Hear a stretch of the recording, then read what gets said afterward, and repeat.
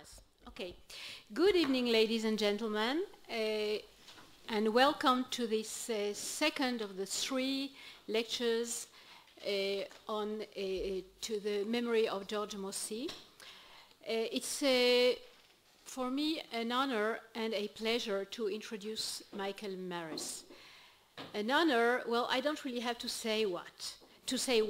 I mean, all of you know how important the contribution of the distinguished historian who is sitting next to me did to many, many fields in which he wrote the major books, the most important works, those works without which you just can't know anything about those fields. You're interested in the history of the Jews in French Jewry, so you have no choice but to read Michael's book on modern Jewry at the time of the Dreyfus Affair. You're interested in France during World War II? Well, again, the book he has published with Robert Paxton, a pioneer book, is still the best one. You wonder what happened to the historiography of the Shoah? No choice. Again, you have to read the best survey, the best historiographical survey on the Shoah, and again you read Michael's Holocaust in History. And I could go on with that. But it's not only an honor, it's a pleasure as well. It's a pleasure because we've been friends for many years, so many years that I don't even want to tell you how many. Since the moment while I was making my very first steps in the academic world, and Michael was already Michael Marrus, and I will never forget that he behaved towards me as if my research record was as rich as his own. You will agree with me, that's not something you encounter very often, and it just shows that he's not only a great historian, he's a mensch. Now, well, I talked enough, so let me turn to Michael, and his talk today will be on analyzing justice, restitution in law, and history. Michael? Thank you. Ladies and gentlemen, if you don't mind, I will speak from here. This is perhaps a more informal basis for exchange, and I hope we will have exchange following my talk. Renée, Rina, I am so moved by your introduction. It is certainly established to everyone present that I am not the President of Italy. But I do, Renée, have to make one correction.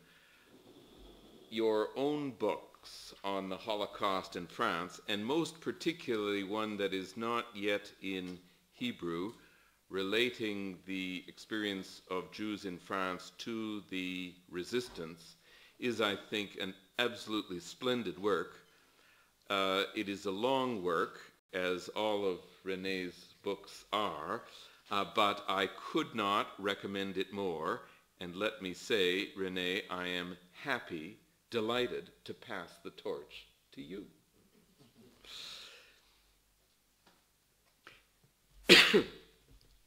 Now, ladies and gentlemen, good friends, last time I tried to set the stage for the restitution campaign in the United States in the 1990s. And I referred in a cursory manner to the story of Swiss banks, German industry with respect to slave and forced labor, insurance, and art. And I attempted as well to set these issues into part of their context, the legal context. Let me begin, still pursuing this issue of context, with two questions which I think are very frequently asked about this process.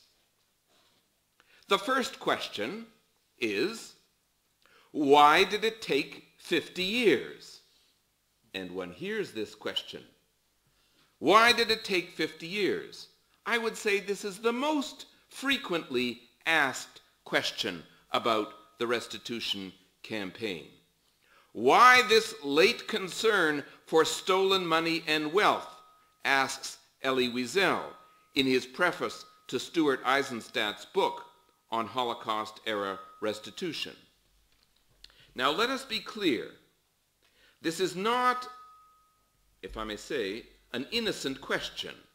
It implies a grave accusation. The accusation is that practically nothing was done until the 1990s, that this was a great injustice for which there must have been responsible parties. The question rests on an assumption that for an entire generation, statesmen and national leaders evaded redress of one of the greatest crimes in history, turning a deaf ear to reasonable appeals to restore what had been taken from the Jewish people. How can this be explained?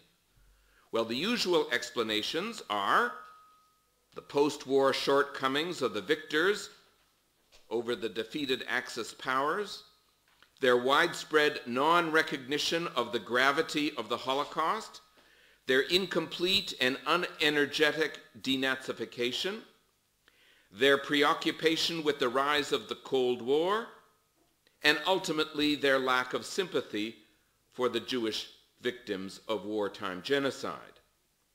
However, I want to challenge the principal assumption, namely that nothing was done for 50 years, and this is one of the things that I want to talk about in this lecture.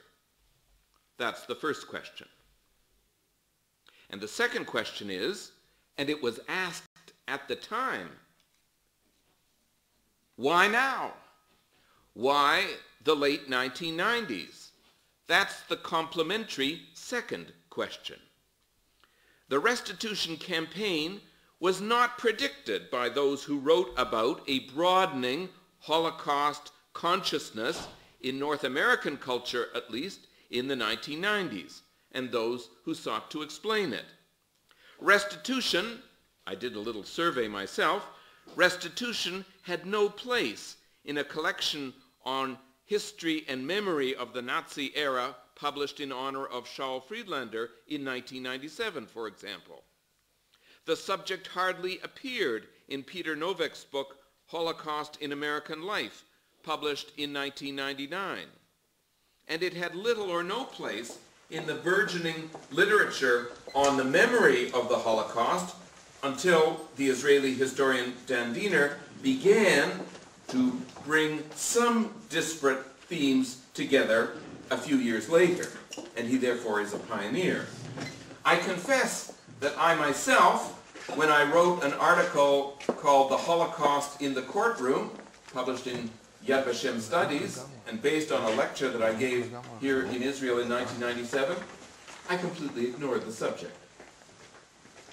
Why then the late 1990s?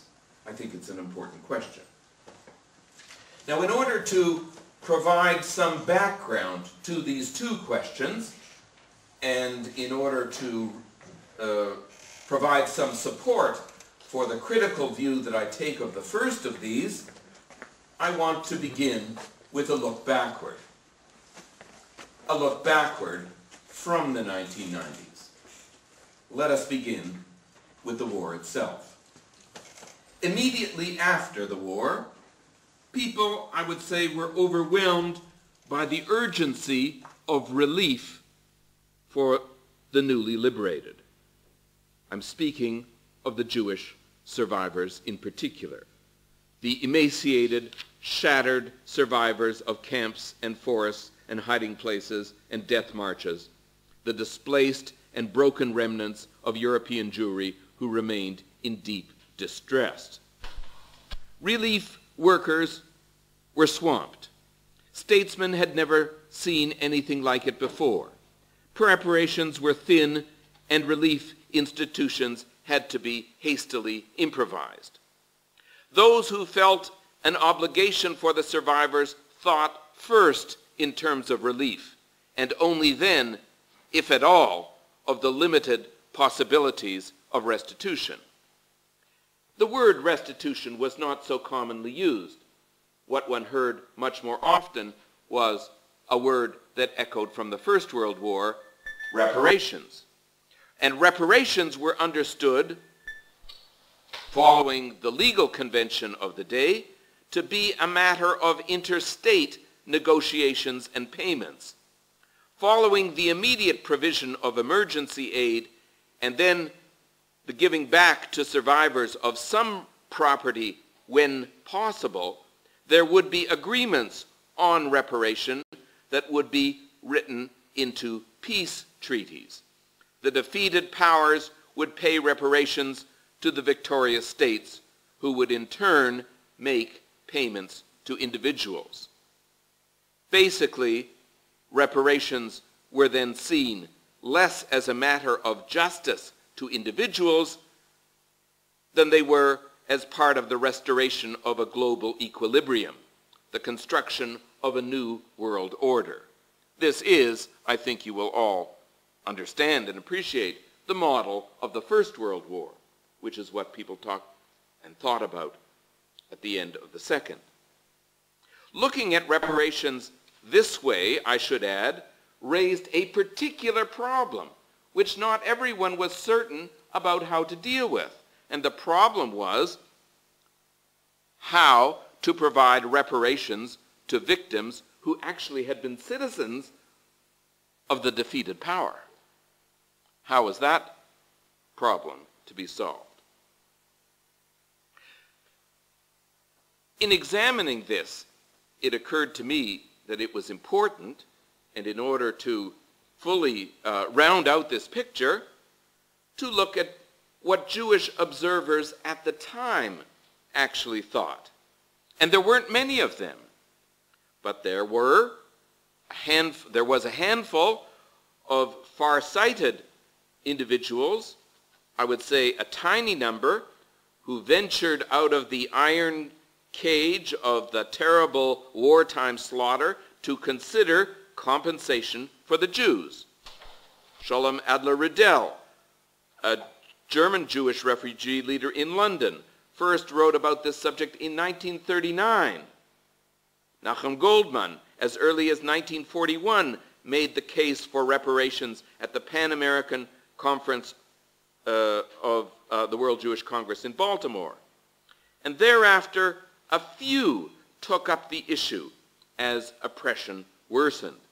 As one historian notes, the term Wiedergutmachen, referring to restitution for the victims of the Third Reich, began to appear in discussions and very modest publications, mostly by refugee Jews, around 1943.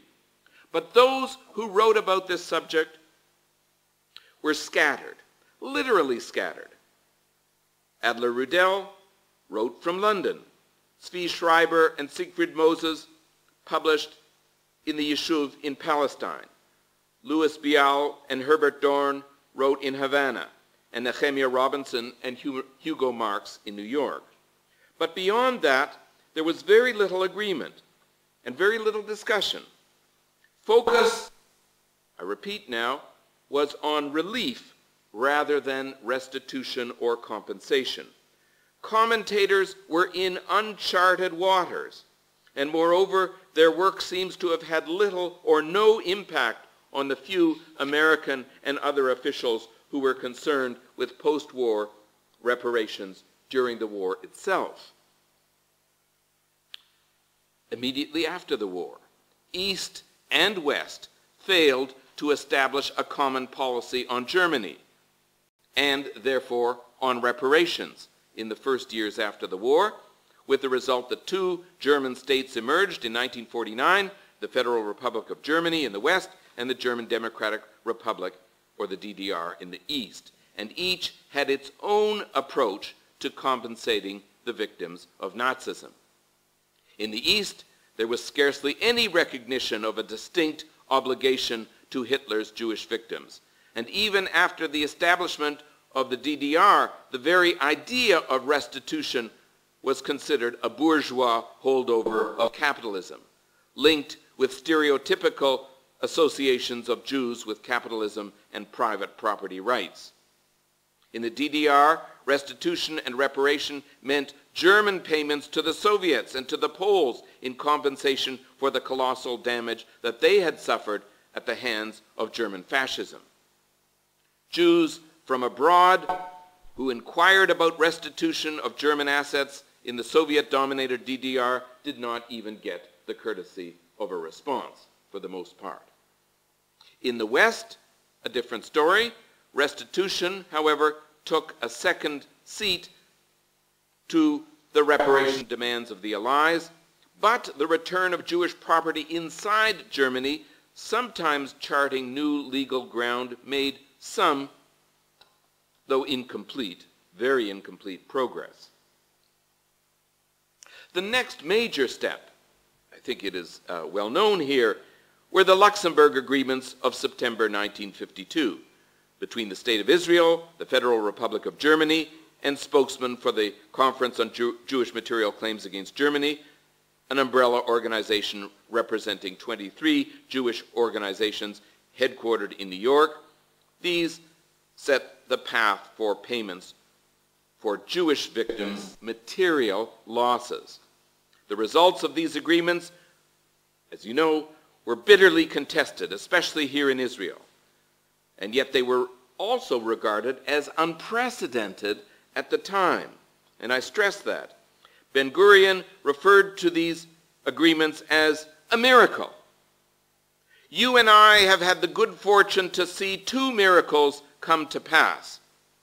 The Prime Minister is supposed to have put it to Nachum Goldman. The creation of the State of Israel, one miracle, and the signing of the agreement with Germany. I was responsible for the first, said Ben-Gurion, somewhat modestly, and you for the second. The only difference is that I always had faith in the first miracle, but I didn't believe in the second until the very last minute.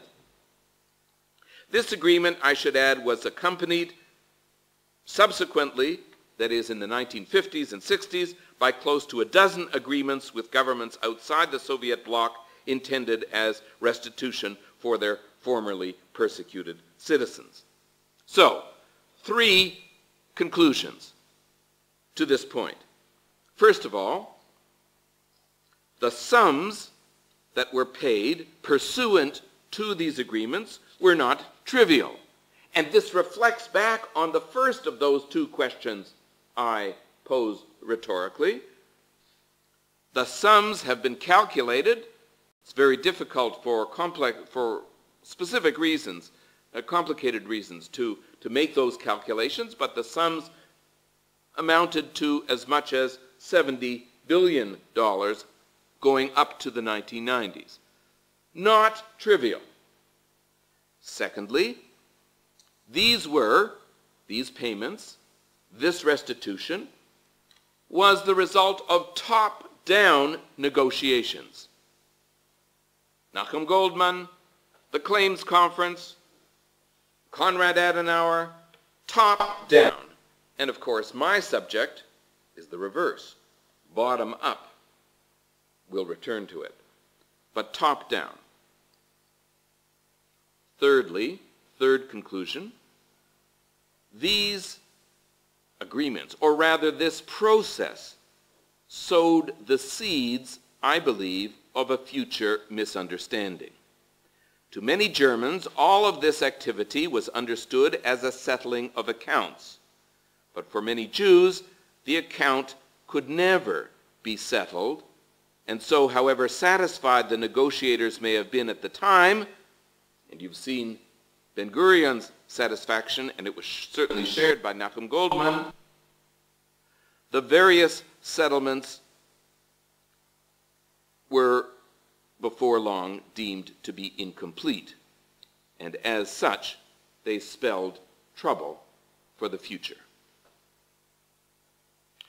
That was a brief look backward.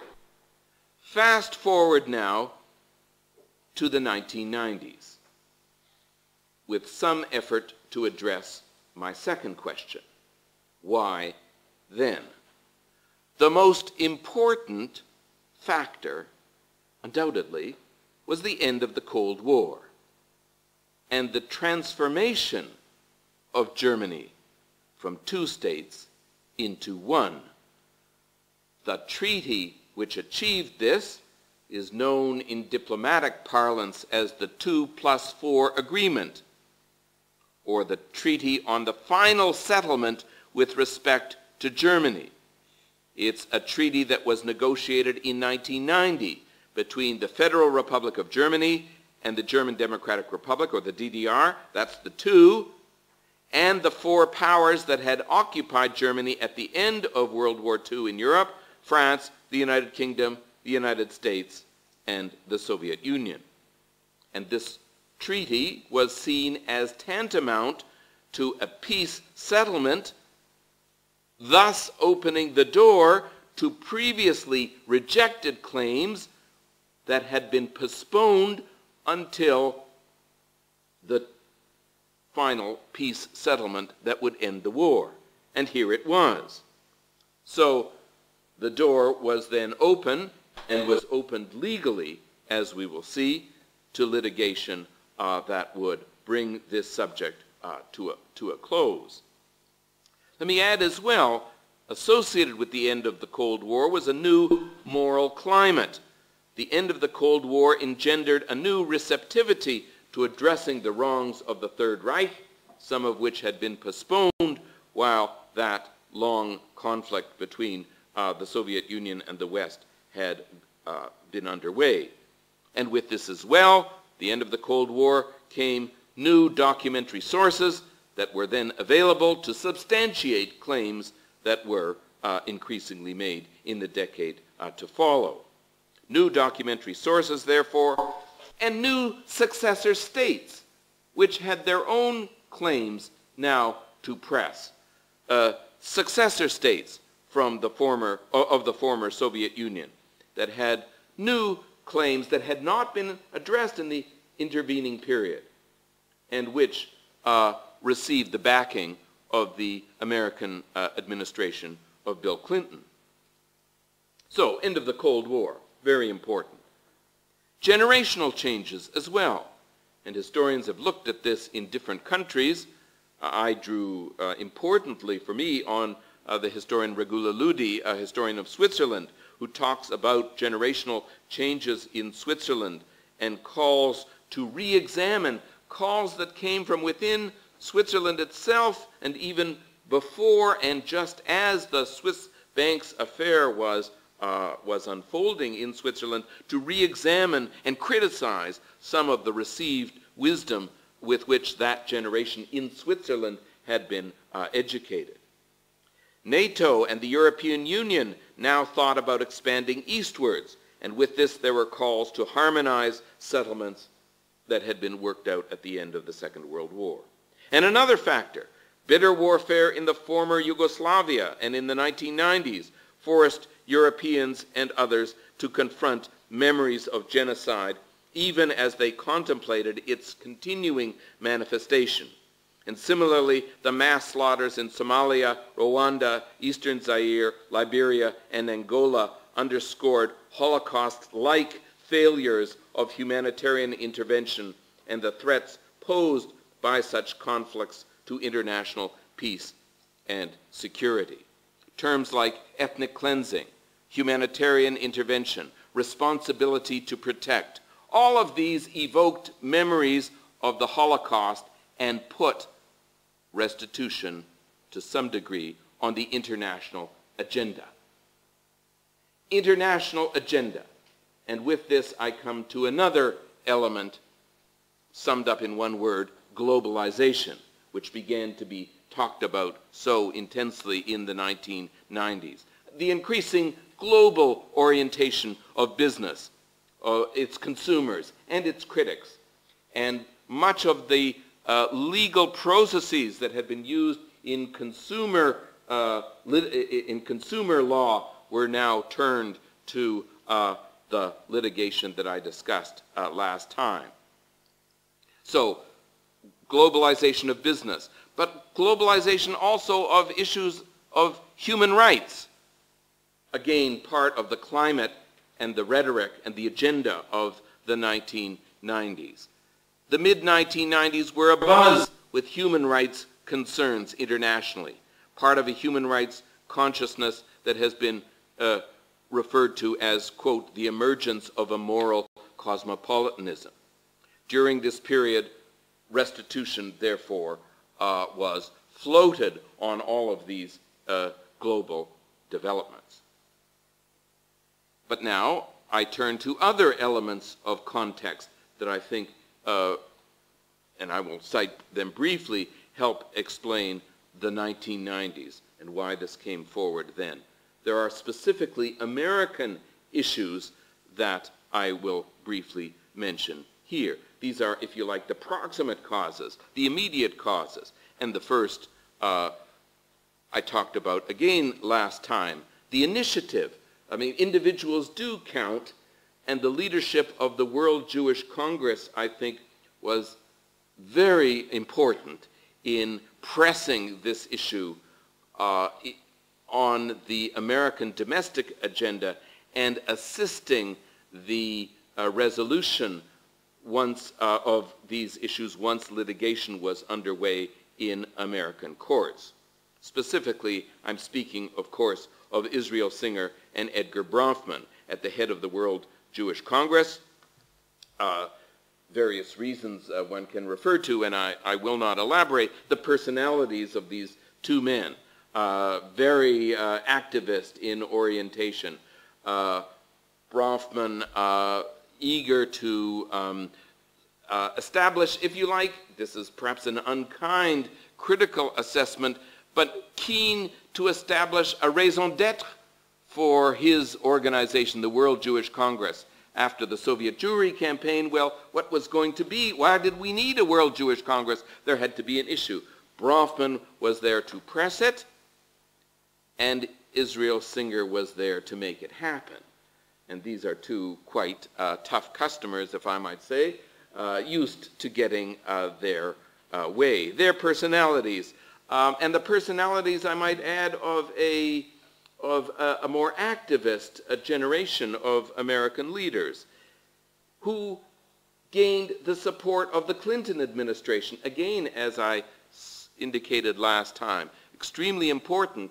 It was the Clinton administration, after all, that appointed Stuart Eisenstadt to nurse this process along and to exercise his diplomatic skill, which went hand in hand with the legal developments that I talked about.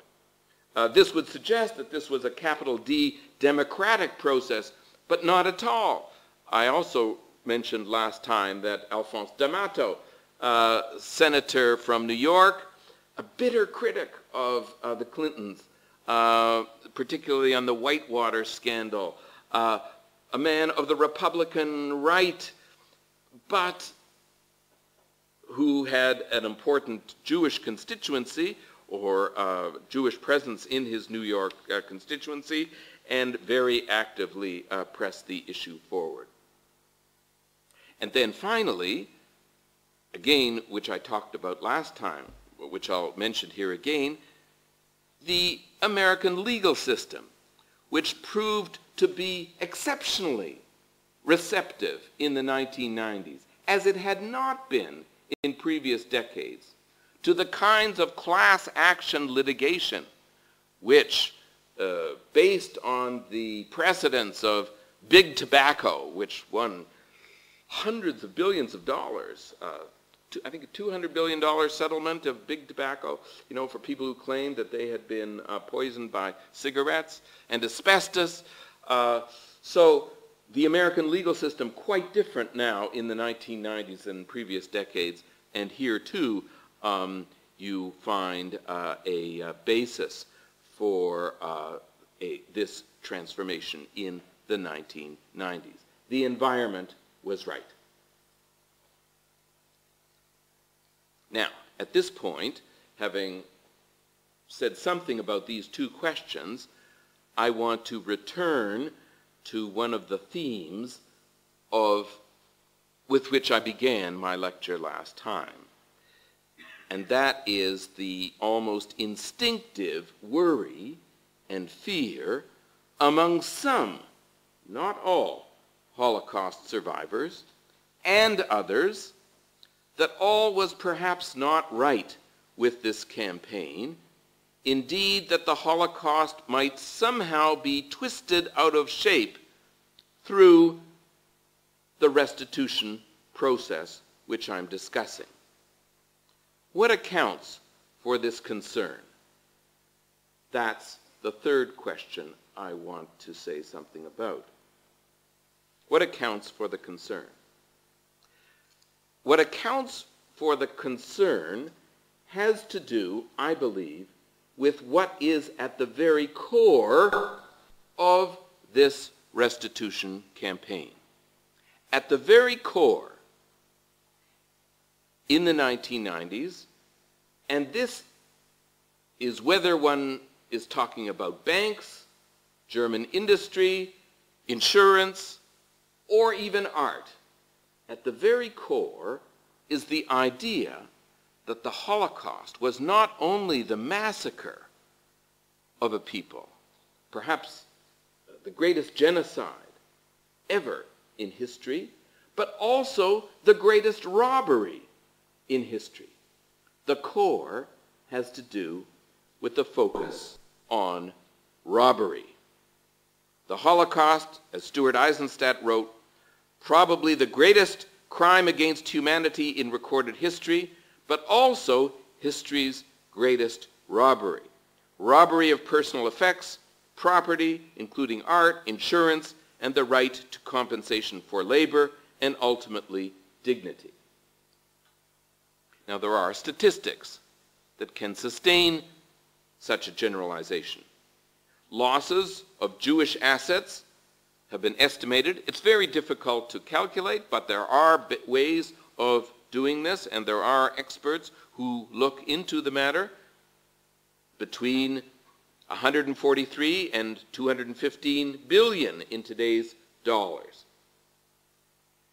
Elaborating on the theme of theft, let me just refer to one moment in a lawsuit against the German industrial firm of Siemens, launched by a group of plaintiffs headed by some named Pollock,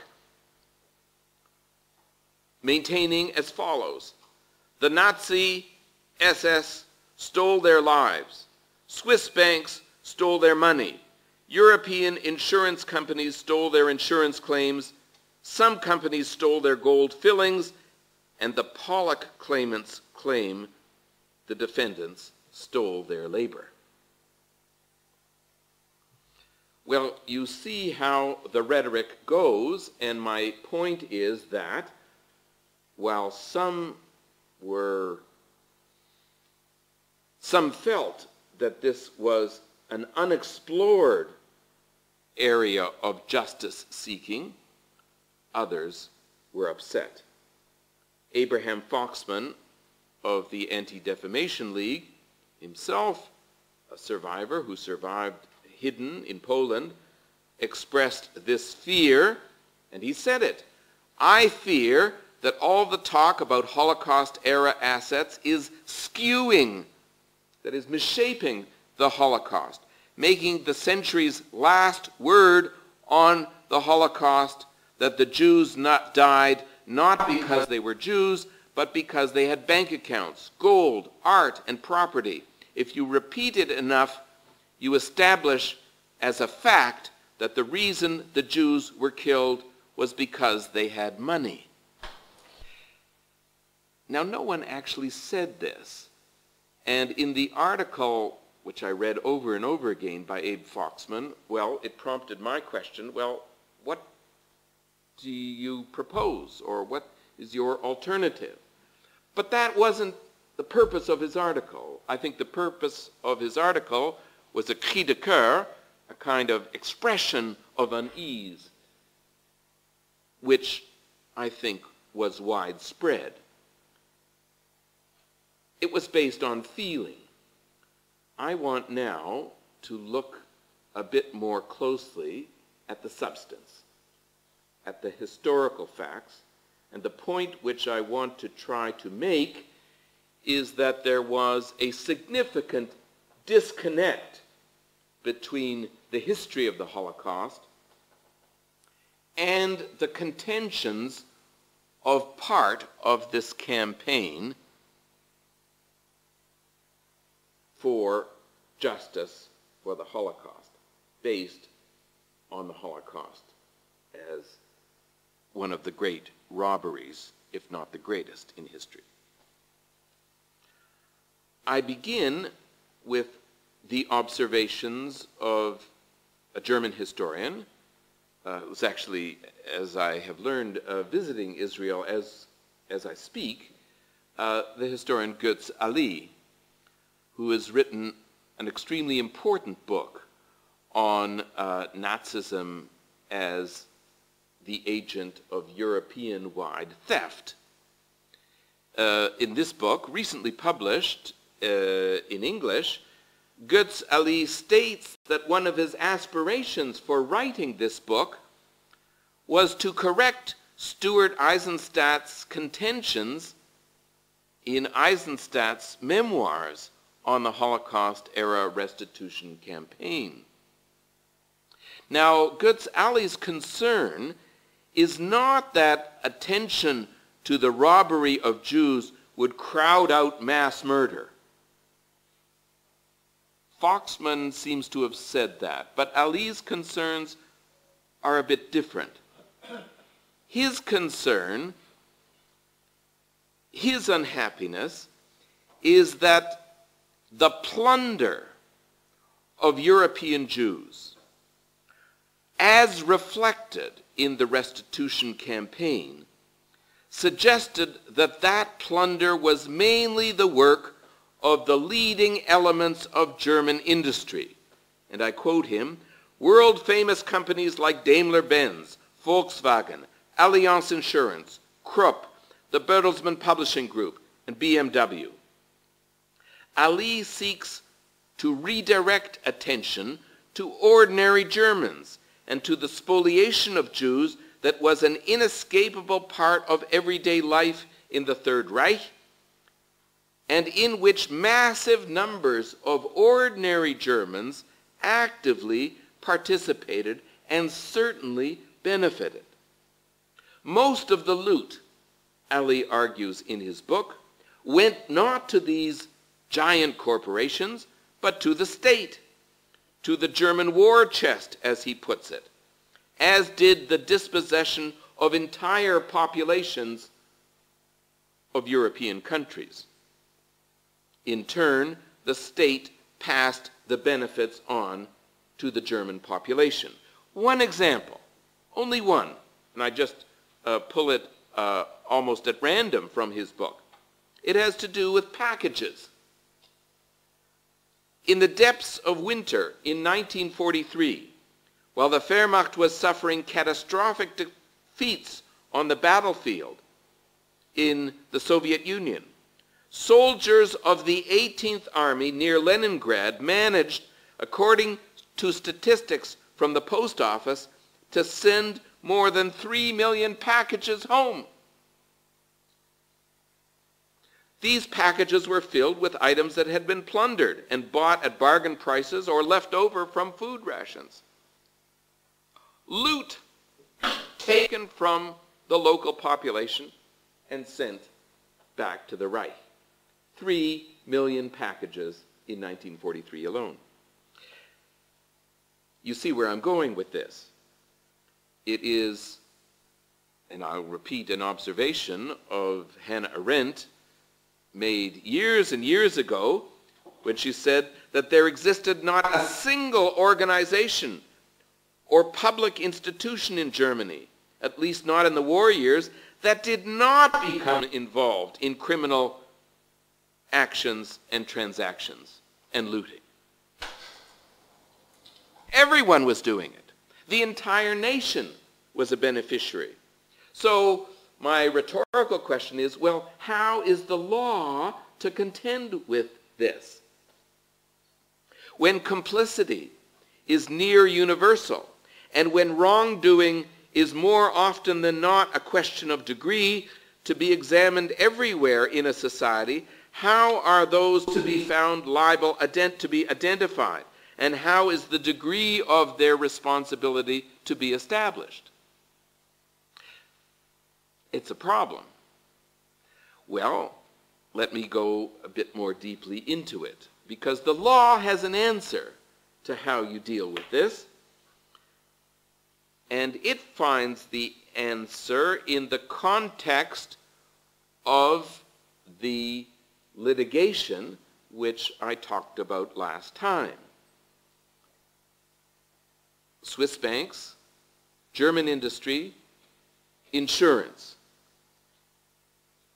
There is a common theory that unites the cases against the defendants in all of these cases, and that legal theory is the theory of unjust enrichment. Now, with apologies for entering into some legal theory, I'm going to go down this road just a bit, and the reason I am is that unjust enrichment was the most important theory advanced before the courts in all of these cases. The issue of unjust enrichment is the legal accompaniment of the case made on behalf of those seeking restitution, and to anticipate, I think it is an excellent example of how history can be misshapen in order to fit the idiom of the law. What is meant by unjust enrichment? Remember, this is before American courts, and so one turns to an American statement. It is the statement of the American Law Institute in 1937, which declared, it's a simple proposition, and let me quote it, "A person who has been unjustly enriched at the expense of another is required to make restitution to the other." End of story. If you are unjustly enriched, you must make restitution, period. Look, these were complicated cases, but as so often in the law, there is a simple proposition from which the great legal tree is grown.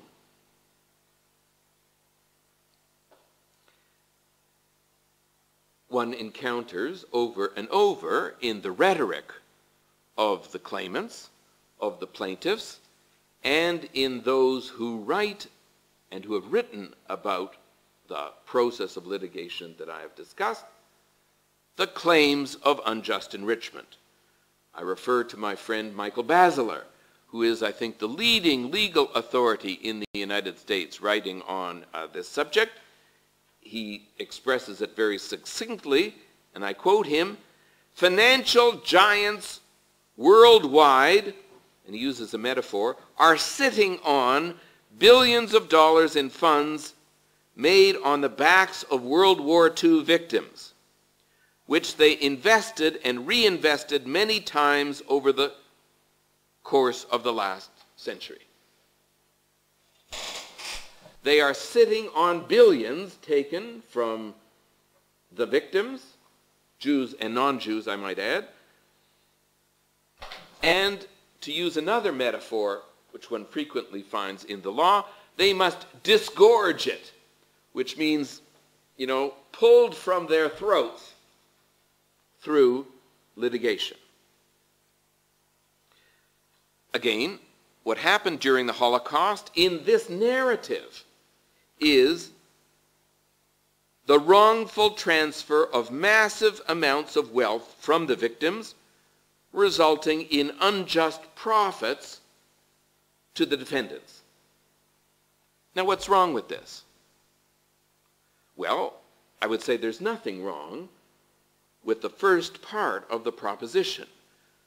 No one disputes the first part of the claim, that property was taken from Jews and from non-Jews wrongfully, resulting in unjust profits to the defendants. Well, just a moment.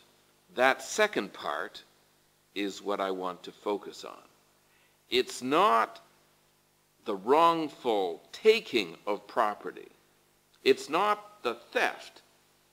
It is the issue of the defendants, and it is the issue of the property.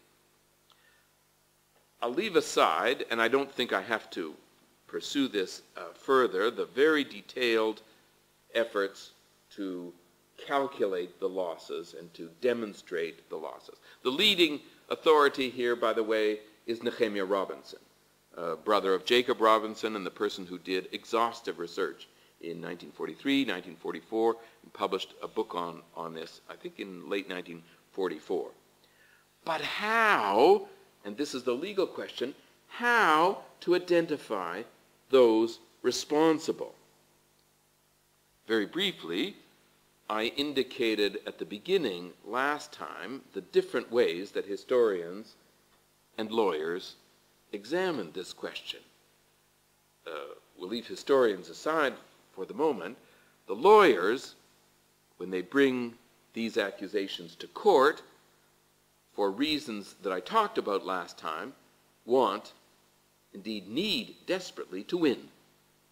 And therefore, they choose defendants who have deep pockets, that is, who have the resources to make important settlements, and who match certain legal criteria that the court will find acceptable in order that such litigation may progress and a settlement can be achieved. There's a term for this. The lawyers choose defendants who are not necessarily the most guilty, but through claims which are the most actionable. You see where this leaves the issue raised by Götz Ali of ordinary Germans. This is not a matter for ordinary Germans. This is a matter, as Lenin would say, for the commanding heights of the German economy. Oh, and not all of the commanding heights. I think I indicated last time, didn't I, that, for example, Volkswagen could not be sued. Why? It wasn't that Volkswagen, such as it was at the time, not making automobiles, but making munitions for the Wehrmacht. Volkswagen was actually an arm of the German state. It was a branch of Kraft durch Freude.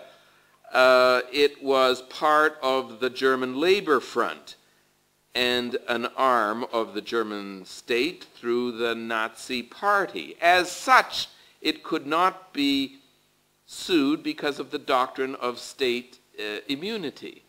And so other German companies, say BMW, Daimler-Benz, okay, but not Volkswagen. Okay, well, another problem. Most of the forced, let us talk about forced laborers now for a moment, because we're talking about hundreds and hundreds of thousands of people, even in 1990, able to make the claims. Most of the forced laborers living at the time had actually worked in German agriculture. Götz Ali has some data on this, but and historians who have studied this, Ulrich Herbert, for example, most worked in German agriculture or for companies that were no longer in existence, small workshops, for example. Of course, all the way up to the giant corporations. Well, let's talk about agriculture for just a moment. Present-day German farmers. Present-day German farmers, highly dependent on subsidies just to keep afloat as an industrial operation. German farmers did not today consider themselves remotely liable for crimes committed by their professional predecessors, if you like, during the war. You see my point here. It's the difficulty of doing what the law requires, and that is to establish a connection, an identity between defendants in the 1990s and perpetrators in the 1930s and 40s.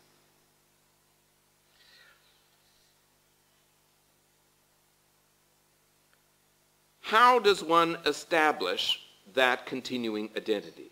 May I say now that for the lawyers, this is not so much of a problem. It's not easy for them, but they do have a way of dealing with this through what they refer to as a legal fiction.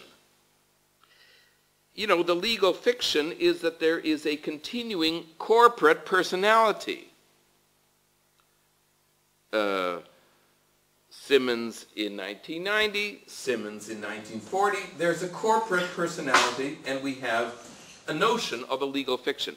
Now, fiction is a word to which historians are allergic. We don't like fictions. We don't get on well with fictions. We do the opposite of fiction. Let me just briefly pause here to refer to an example that I often discuss with my students. It's a philosophical issue showing sometimes the difficulty of identity. And it was first raised by John Locke, I believe, having to do with his socks. Do you know about John Locke's socks? He had a favorite pair of socks, and he had a hole in the sock. And the sock was darned. And then he had another hole in the sock, and the sock was darned again. And pretty soon, the entire sock was made up of repair. The philosophical problem is it the same sock? Well, philosophers are bothered by this. Historians may be. But lawyers not always, or usually not, I would say. And, well, it is simply a problem. People have written about this. John Stuart Mill, I discovered, wrote about it. He wrote about the difficulty establishing connections over a very long period of time. He wrote, and I quote him because he talked about justice and injustice. With the injustices of men, wrote John Locke, as with the convulsions and disasters of nature, the longer they remain unrepaired, the greater become the obstacles to repairing them, arising from the aftergrowths which would have to be torn up or broken through. Because of such difficulties, some have considered, and the legal philosopher Jeremy Waldron writes about this, that rights, especially rights to restitution, are capable of fading. He uses that metaphor. Rights can fade over time. It's an interesting metaphor because he doesn't say the right is invalid, but rather the right loses its concreteness. Anyway, he says rights are capable of fading in their moral importance by virtue of the passage of time and only by the sheer persistence of what was originally a wrongful infringement. The historian Gerald Feldman, the late Gerald Feldman, who wrote about this, and particularly through the giant insurance company, the Allianz, was regularly distressed by some of the legal briefs that established responsibility with a degree of clarity that he, as a historian, found so difficult to maintain. The briefs in some of the class action suits, Feldman wrote, sometimes make me feel that our worst history students have decided to go into law, unquote. Who is responsible? Well, that's not really the question raised in these lawsuits. The who doesn't really obtain because, of course, the leaders of these companies, the perpetrators, those who actually made the decisions at the time, are long gone. They've long passed from the scene. Their companies have often merged with others. The Volcker Commission for Switzerland, the commission that looked in great detail at all of the banks and banking companies that were being held responsible for dormant accounts, had been involved in more than 100 mergers since 1945. Sometimes the companies split into fragments, explicitly terminating liability for past wrongs. Sometimes they had been transformed through their experience under communism. Sometimes they had cast their lots with other companies. The captains of industry in 1990 were a completely different lot. Again, I think I said this last time, than those Germans who were running these corporations in 1945. They're often American-trained, internationally attuned modernists, far cry from their Nazified predecessors of more than half a century before.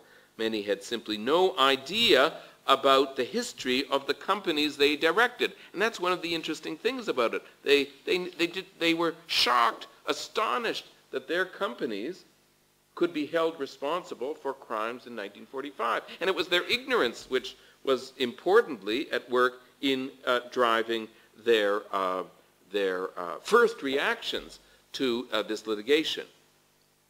You can imagine that when the American companies, Ford, General Motors, were sued for what their German affiliates did by way of hiring slave labor, their reaction was similar. What? Ford? Of course, there was Henry Ford, but they felt, that was long behind them, even forgotten. General Motors, not even burdened with Henry Ford's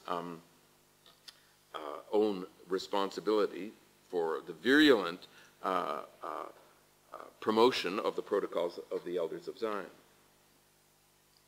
One of my colleagues and friends, Professor Peter Hayes, has done research on another theme that comes up again and again in the charges of unjust enrichment and in the restitution campaigns before the court, namely that the key to all of this lies in the enormous profits that were generated through forced labor and slave labor, or for that matter through insurance, although he doesn't get into this at all in his own research.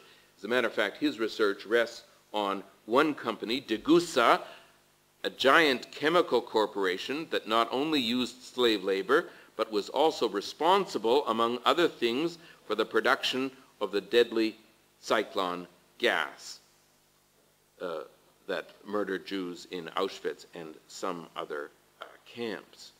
The more I explored, now I quote Peter Hayes, who is a critic of the notion of profitability here. The more I explored Degussa's history under the Nazis, the more I thought the firm had engaged in acts that extinguished or gravely damaged the lives of many, and for which it clearly owed at least the survivors something. Okay, but that it had not made much money directly from any of these deeds. Indeed, it probably, in the aggregate, lost some. Hayes has provided a detailed critique of the notion of profitability. Now, I hasten to say, we don't know enough yet about this. To what degree was the Holocaust not only a murderous enterprise, but an enterprise of enrichment, and if so, for whom? This research remains to be done, although bits and pieces remain, but let me simply say that the issue is open for challenge.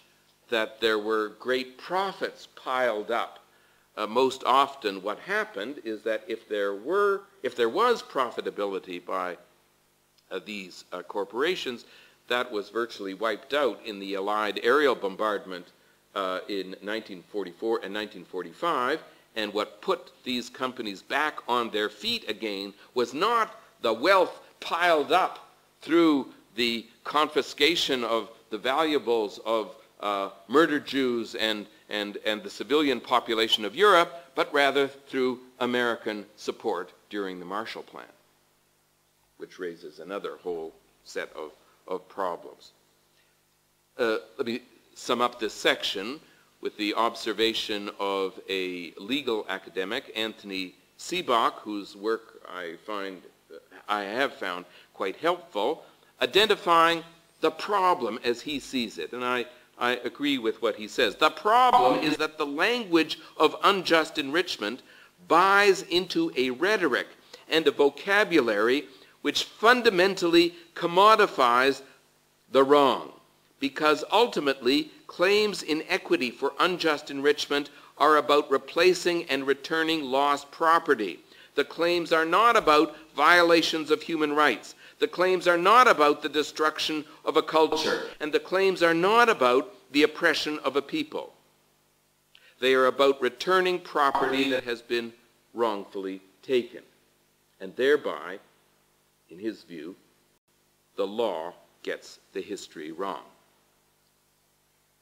Let me briefly now refer to another theme which I develop in the book that accompanies these lectures, and that is the question of corporate responsibility and how we should understand it. My own view, again I jump to a conclusion, is that the corporate responsibility should be understood less as analogous to the perpetrators in criminal litigation and much more analogous to the role of bystanders during the Holocaust. Bystanders during the Holocaust. What do I mean by this term, widely used by Holocaust historians?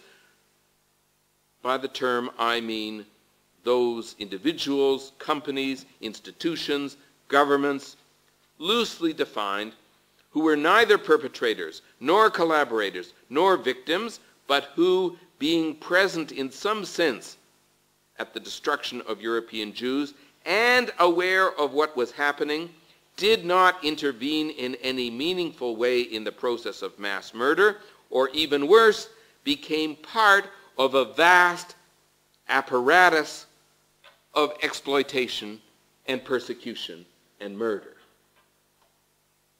The great scholar of that vast apparatus, or the pioneering scholar, was of course the late Raoul Hilberg.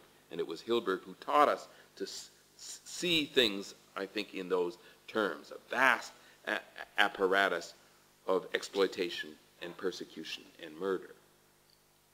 What do we know about the motivations of German industrialists? Forget the industrialists of the 1990s, Harvard Business School, not knowing about the history of their own companies. What about the industrialists at the time? Peter Hayes now. Making money was not the reason the Reich's increasingly counterproductive, cruel, cumbersome, and chaotic program of labor exploitation came into being, and it is neither morally nor historically sound to measure its evil by its lucrativeness.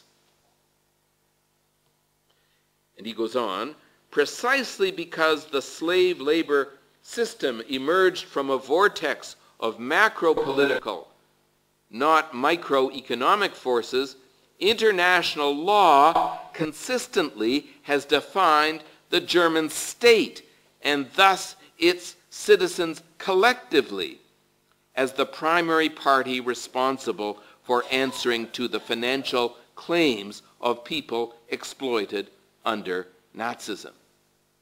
You see the point here? I think it returns, at least if you buy into that historical argument, which I by and large do, although the jury is perhaps still out. But if you do, then I think you may see some sense in the point repeatedly made by German executives in charge of the major corporations in the 1990s, hauled before American courts, that the German government had already made reparation payments on behalf of the German people, or even if you don't buy into that, that the German people or the German state should be the responsible agent, just as for these civil wrongs, just as individuals were responsible agents brought to trial in criminal proceedings. It at least, I think, makes the point, which I feel most comfortable with rather than a black or white point, it makes the argument of the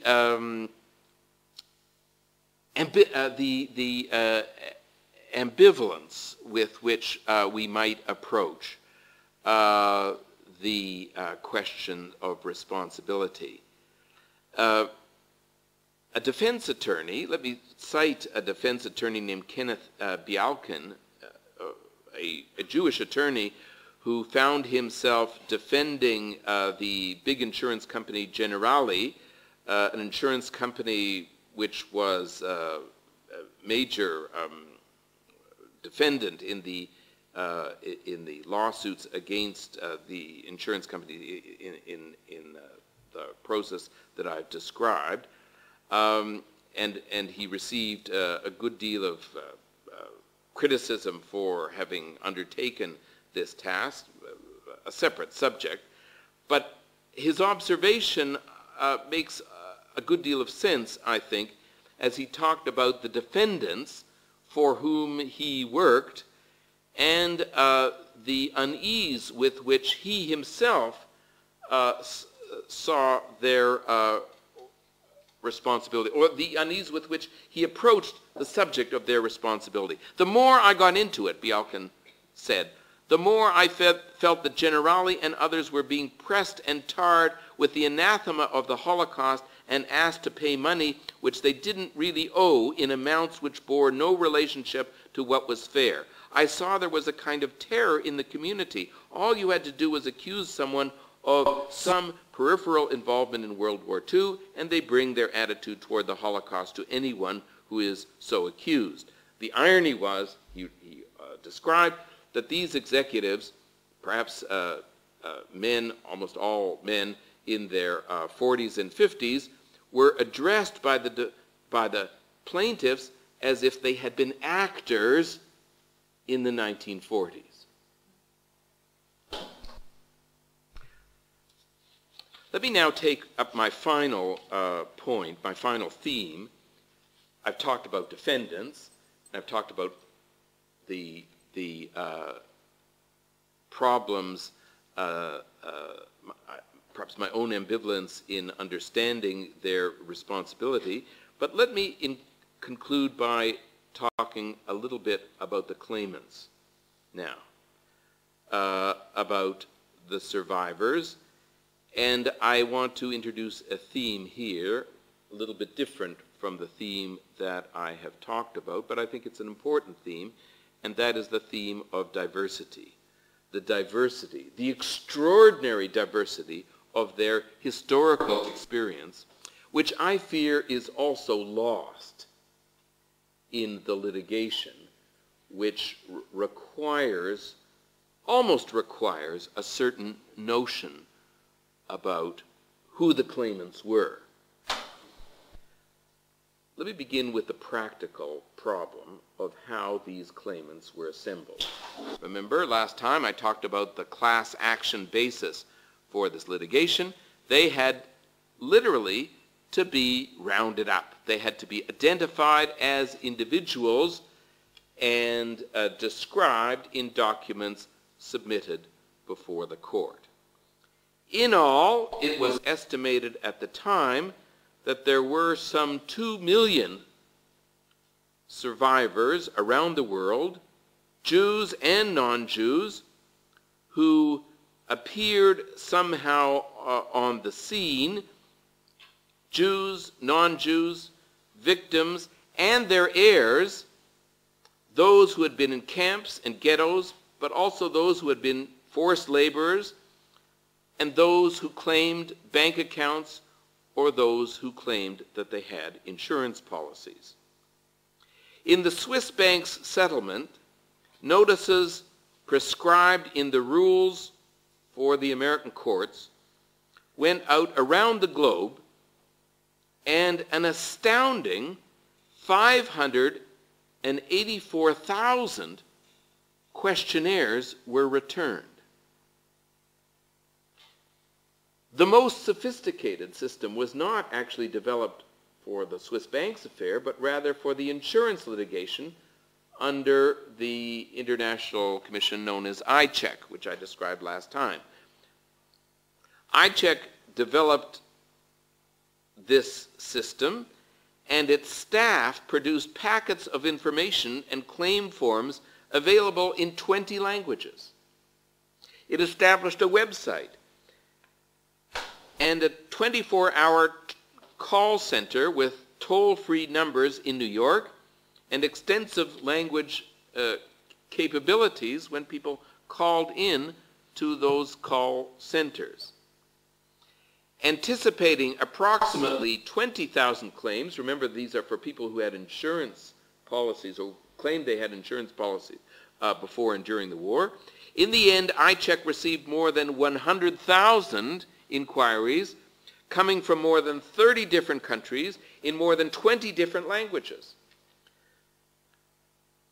And I think, by the way, the lawyers get something of an unfair rap, to use the vernacular, on this. Remember, the legal, the claimants had to fund this, and the law firms had to fund this outreach.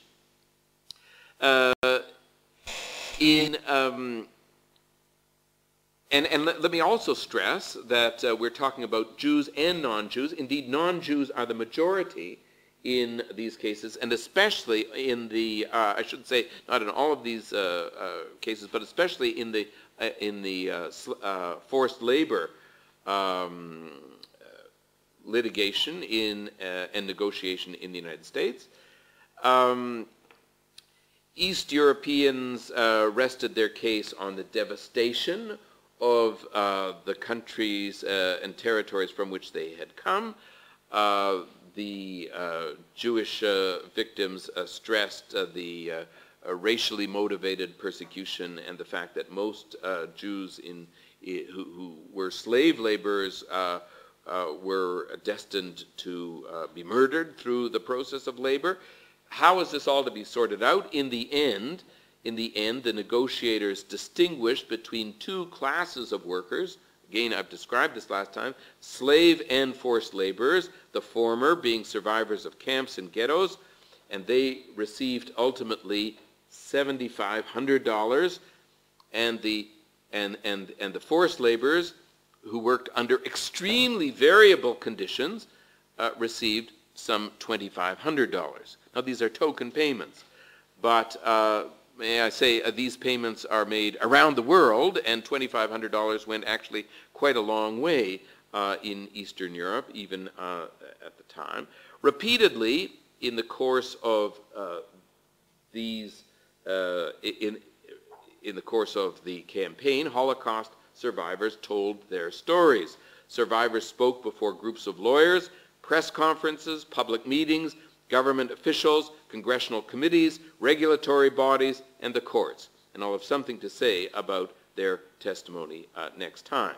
Sometimes they were deeply and movingly gratified by the opportunity to speak, valuing the small measure of justice that they were seeking, or satisfied for the recognition that they had finally received. Sometimes they spoke about their sheer, unalloyed need for restitution. This was mainly in Eastern Europe, where there was significant impoverishment among those who had survived. Sometimes they were angry as well, convinced that it had taken far too long for their cause to be recognized, and sometimes they put the emphasis on getting the record straight. I'll return to this next time. But differences, extraordinary differences, and differences, now let me make this point, among Jews as well. Sharp divisions between those who claimed survivor status by virtue of having escaped persecution and murder through emigration, flight, and hiding, and those who suffered in camps, ghettos, and forests. There were bitter disagreements between communities of survivors in the United States and in the Soviet Union. There were also disagreements over whether any of the money secured as restitution should be spent for Jewish educational, commemorative, or Holocaust-related projects.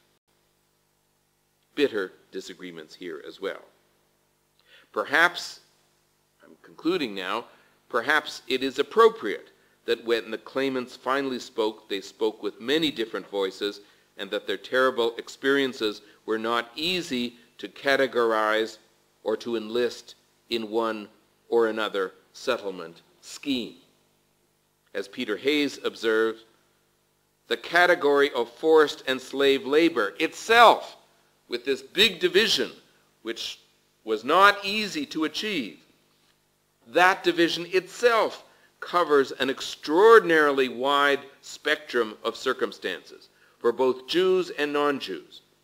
Considerable differences arise concerning everything from daily treatment and nourishment to ultimate chances of survival, depending on whether the laborer was a Jew, a non-Jew, male, female, a civilian, prisoner of war, a ghetto or camp inmate, could or could not speak German, came from Western or Eastern Europe, and whether he or she had to toil in Germany or the occupied East, in agriculture or industry, directly for the SS or the Wehrmacht, in a state-owned or private-owned enterprise, in large or small enterprises, and in construction or mining or on the assembly line. How possibly to resolve all these differences through a crude formula? It was impossible. Impossible. But it was only superior, as many people came to realize, to not making an effort to make distinctions at all. Finally, and with this I do conclude, as every Holocaust historian knows, the destruction of European Jews is moving from commemoration and memorialization and also justice seeking into history. By definition, a realm of complexity and ambiguity and analysis, and is becoming more and more the province of historians and others trying to make sense of what happened rather than the advocates of individuals seeking justice for themselves and their fellows according to some formula. Justice seeking is inevitably drawing to an end. Meanwhile, the effort to understand continues.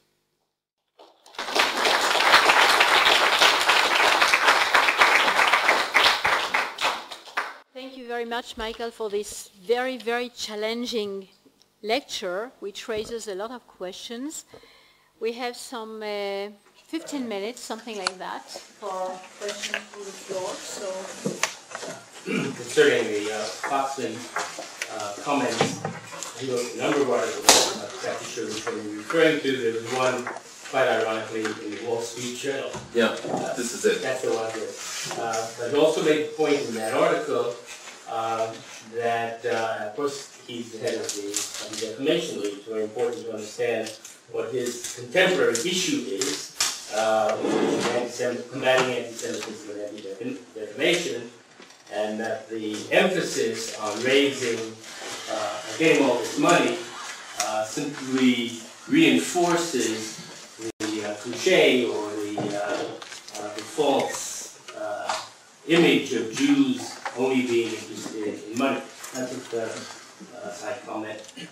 My question, or your comment on the issue of restitution being an educational and instructional mechanism to keep the Holocaust before a rapidly changing public. A recent Gallup poll does this, I think, every 2 or 3 years. I think now something like 20% of the American public doubts that the Holocaust took place. And that number has been increasing and will continue to increase. And there's a limitation on what movies can do and academics can do. The preoccupation with money may well be a good mechanism to keep the Holocaust before an increasingly disbelieving public. Thank you for your question. And it is not an easy one. Let me say just a few things. Foxman, it is indeed in the Wall Street Journal, and he seemed to me in the article to be a worried Abe Foxman rather than an Abe Foxman who had a clear sense of where this was going. And I think he was certainly astute enough to appreciate the response that was made on the issue of money. Well, there were several responses, and by the way, I'm going to take this up directly next in my last lecture. But the immediate response was, look, if you slip on a banana peel in the subway, you can sue the subway company. Why should, so if it's a small, trivial wrong, you get compensated. Why should there not be compensation when it is an enormous wrong? I don't know if there's an answer to that. He was, you're absolutely right, concerned that there would be a kind of anti-Semitic backlash. And in a way, your question is, or your comments seem to reflect the idea that the response to this is that this is a pedagogic exercise, and in the end, it'll come out all right. Well, I don't worry about alienating the alienated. You can't worry about people who are anti-Semitic because there's nothing rational about that. So consequently, you have to worry more about a public that is not intrinsically anti-Semitic, but is simply ignorant. Okay. Well, I appreciate that, and I think you may well be right, but consider the main theme that I'm pushing, that you don't get good history from this. In fact, the history is distorted. And that's been the theme of my lecture and will be the theme of my book.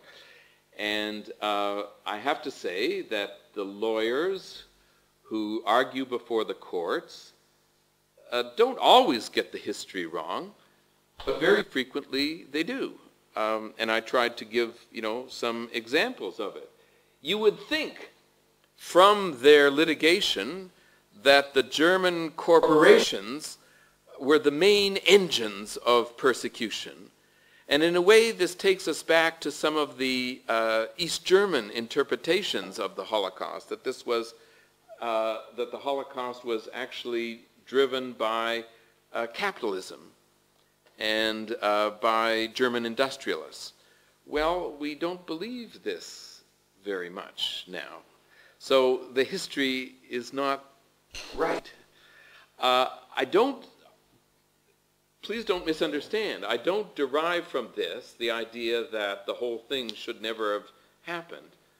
But I think one needs to take great care.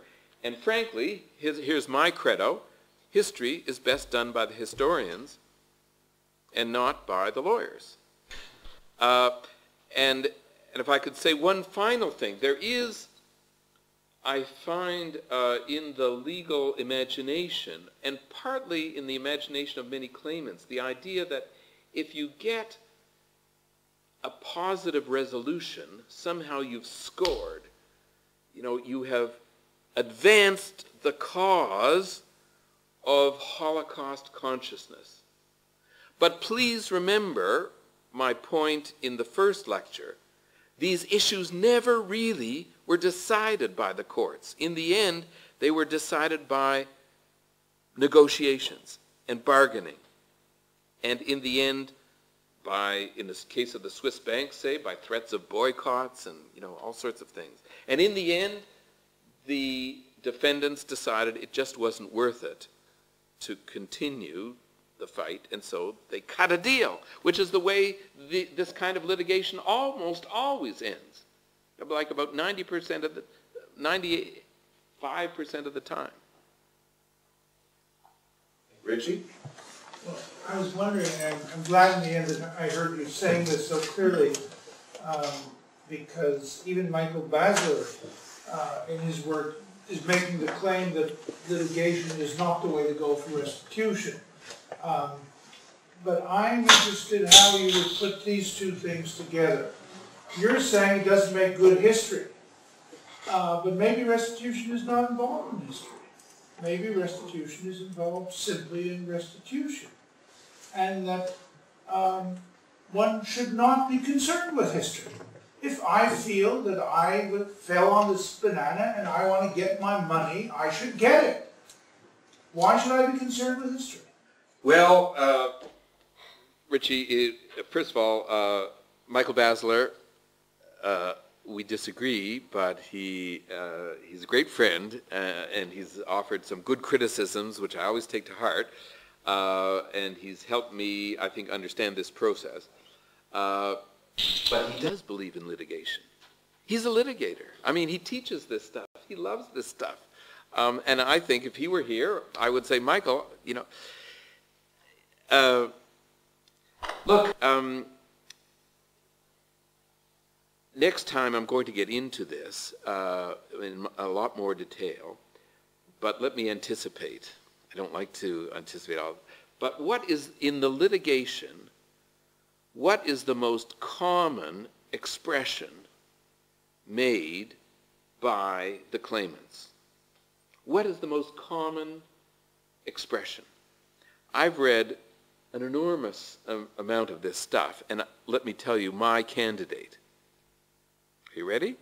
It's not about the money. It's not about the money. So then I ask, well, what is it about? Well, and then, and in my next lecture, I'm going to unpack this a bit more. What is it about? Well, a claimant will say, it's about justice. I understand, and my book is entitled Some Measure of Justice. But what is understood by justice? Before long, you get to history. The effort on the part of the claimants to see acknowledged and registered by an arm of the state, namely the courts, a historical account of persecution and mass murder. History, you may say, why worry about history at all? You and I may agree, but we're not going to court. Those who go to court care and care deeply about history, in my experience. And also fear, let me add, that history will be either forgotten or distorted or denied. Even these descendants of the descendants? Especially sometimes the descendants of, and even with art, which you're very interested in. I want this established as a painting that belonged to my father. In the end, they'll sell the painting in order to pay for the litigation. But they want that history established. People care about history. I think. Yes, sir. Yes, sir. My question, perhaps you've answered it in your previous lecture, but my question is comparative. I mean, according to what you said, and where the basic principle is unjust enrichment, what is the difference, if there is a difference, between the Holocaust and any other political, political events which evolved into some kind of robbery, and we know that it's not the only political event that evolved into such such circumstances. And if that is so, like we have in our region, are the questions that are on the table, and colonialism is a big project of loot or slavery which comes up over and over again. And there's some minor ones in regional conflicts. Is there a real, I mean, you derive the principle of all these processes from the small banana, you know, in the subway. So is there any differences in principle? And if there is not, I have two other questions. If there, yeah, that's it. But if there is not, so why did this whole thing of restitution come up on global scale with the Holocaust? And the second one, is there, I mean, other crimes that are now coming up in the legal sphere for restitutions? This is an excellent question, and this is the very last part of what I have to talk about. So I will be talking about this. But let me anticipate. This is an excellent question because the assumption that I detect in your question, that there is really no difference. I mean, there should be no difference in terms of claims. Colonialism, slavery, absolutely.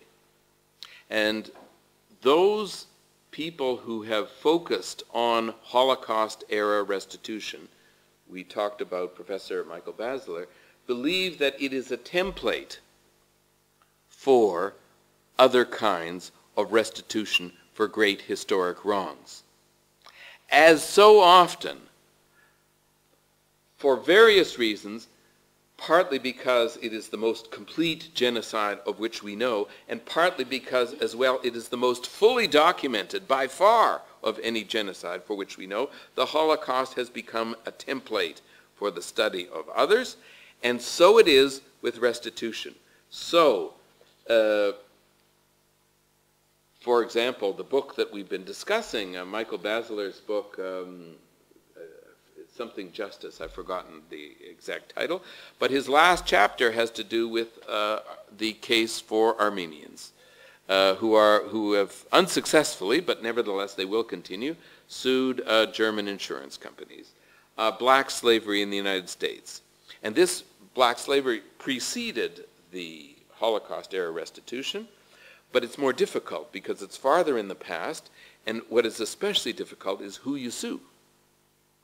But that doesn't stop, you know, clever lawyers are, you know, they will find a way.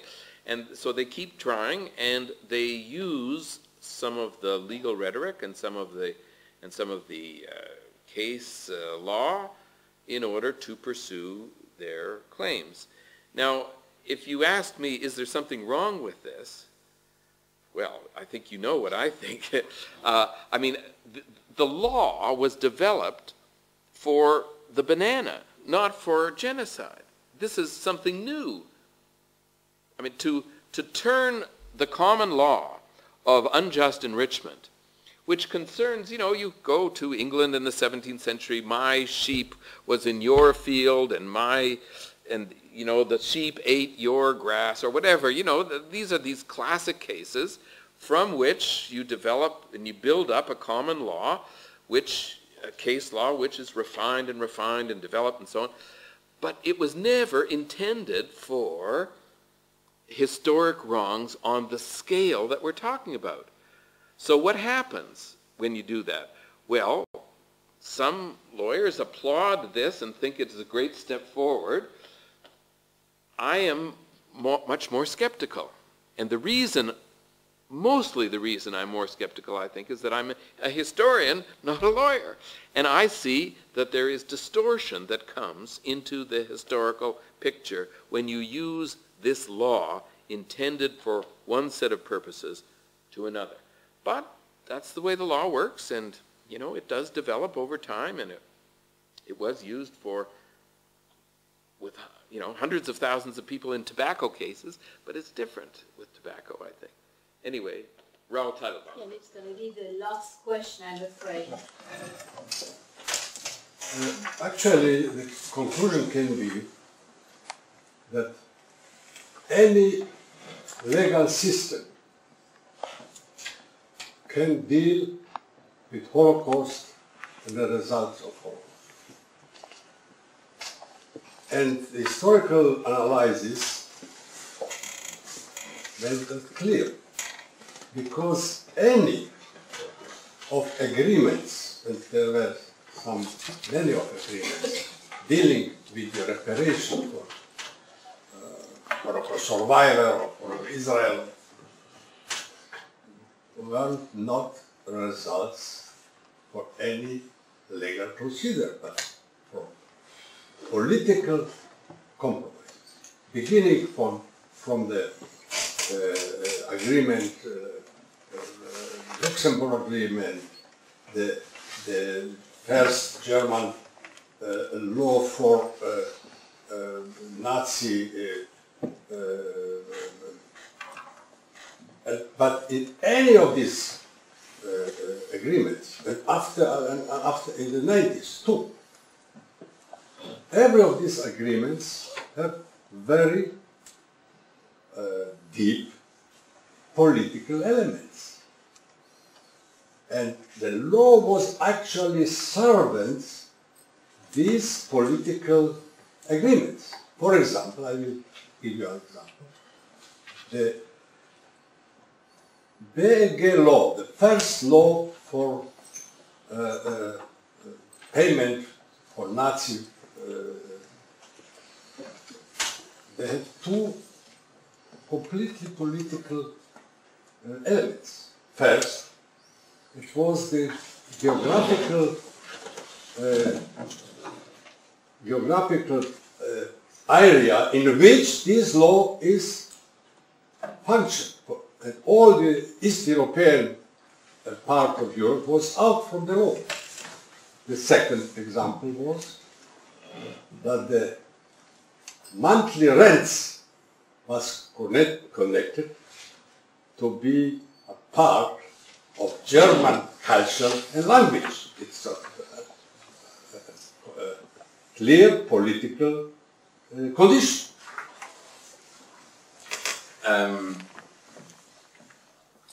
Your question is, or your point is an important one, and it's one which I think I agree with to an important degree. What you're saying is that there is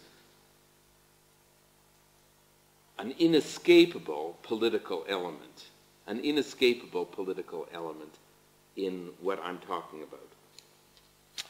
But I'm afraid that this is a process, that is the process that involves settlements on the order of $8 billion, which